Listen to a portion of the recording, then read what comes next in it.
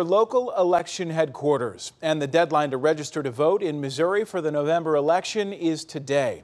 That deadline comes as some voters are already casting ballots and election officials are still looking for poll workers. St. Louis 11's Jeff Bernthal is live inside the St. Louis County Election Board with a look at why election officials are hoping voters will vote early. Jeff? That's right, Mike. I just want to give you a look at the situation here right now. What you have are voters coming in to cast ballots that are absentee ballots with a valid excuse. Once they pick up their ballot, they head into that room there, and that's where they cast their votes. Now, 2 weeks before the election is when any registered voter can cast an absentee ballot.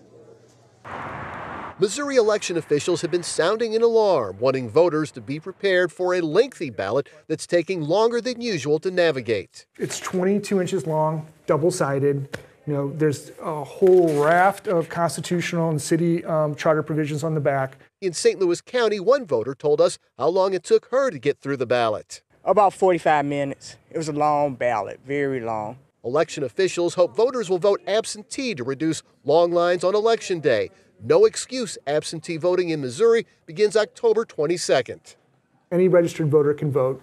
We have 8 polling places that will be open evening and Saturday hours, trying to give people an opportunity to utilize that. St. Louis County will have its satellite voting stations open as well. Election officials encourage voters to prepare now. Yes, because I say it's going to be a long waiting line come November. We recommend the voter takes that sample ballot, looks at it, reads it, and fills it out there at home, and then brings that sample ballot with them to the polling place so they can vote quickly, more quickly than if they were just seeing the ballot for the first time. Poll worker training is also underway. Contact your local election authority if you're interested in being an election judge. The county is especially looking for more Republican judges to fill needed slots. Because frankly, if we don't have poll workers, we can't conduct elections.